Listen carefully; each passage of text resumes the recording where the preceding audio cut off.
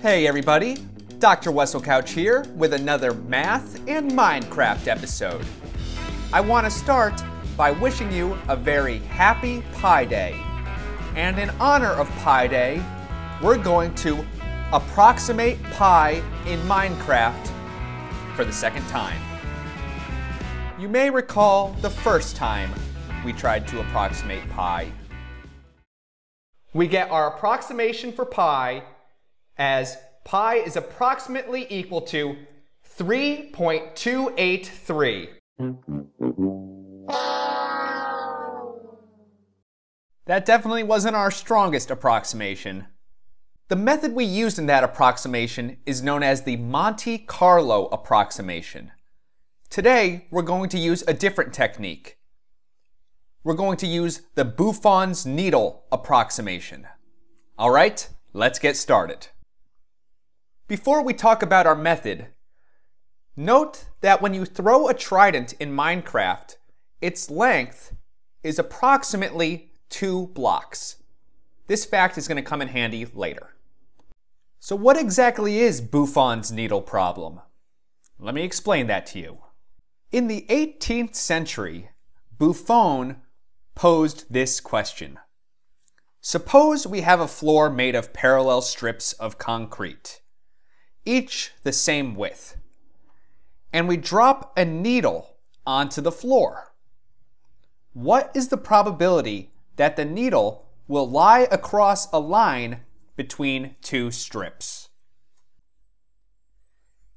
It turns out that the answer depends on the width of the strips and the length of the needle.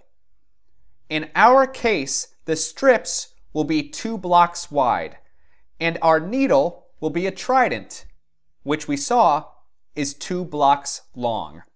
Let x be the distance from the center of the trident to the closest parallel line, and let theta be the acute angle between the trident and one of those lines. It's not hard to see that the trident crosses one of the lines if x is less than or equal to sine of theta. In this picture, the trident does not cross the line because x is larger than sine of theta. X could be any value between 0 and 1, and theta could be any value between 0 and pi over 2. So to solve Buffon's needle problem, we need to find what proportion of points, theta x, in this rectangle satisfy x is less than or equal to sine of theta. Well, the area of the rectangle is pi over 2. And the area under the x equals sine theta curve is the integral from 0 to pi over 2 of sine of theta d theta. With a little bit of calculus, we know the value of that integral is 1. So the proportion of points in the rectangle that lie under the x equals sine theta curve is 1 over pi over 2, which is 2 over pi. We're going to use this fact to approximate pi. Now you may be wondering, how are we going to get tridents to be randomly dropped?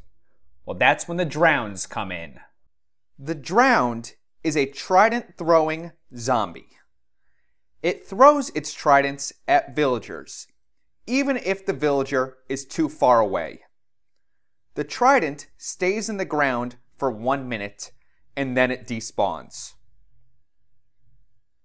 I set up a circle with a villager in the center. I will send a number of drowns around the circle, and they will throw their tridents at the villager at a random angle. These tridents may or may not cross a line when it lands.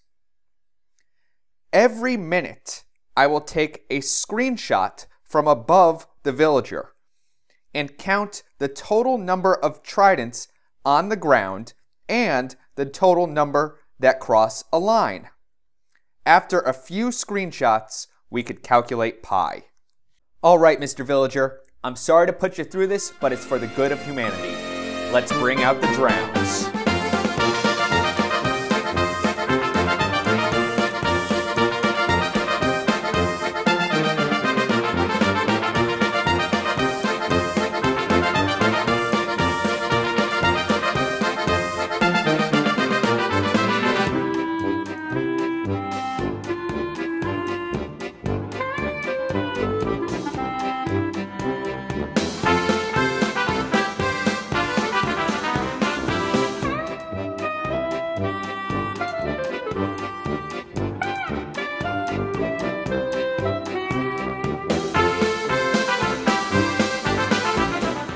I feel like our approximations get more and more bizarre every week. Let's see how we did. Here are the screenshots that I took. A total of 277 tridents crossed a line, out of a total of 433 tridents thrown. Taking the reciprocal and multiplying by 2, we have pi is approximately 3.1264. I'm really happy with this. Only off by 0.5%. Anyway, I had a lot of fun making this video, and I'm really happy with how accurate our approximation was. Let me know in the comments if you have any ideas for a future Math in Minecraft episode. I always love hearing from you. And share this video with your friends. It will really help me grow my channel. Make sure to smash the like button before you get out of here. All right, bye-bye.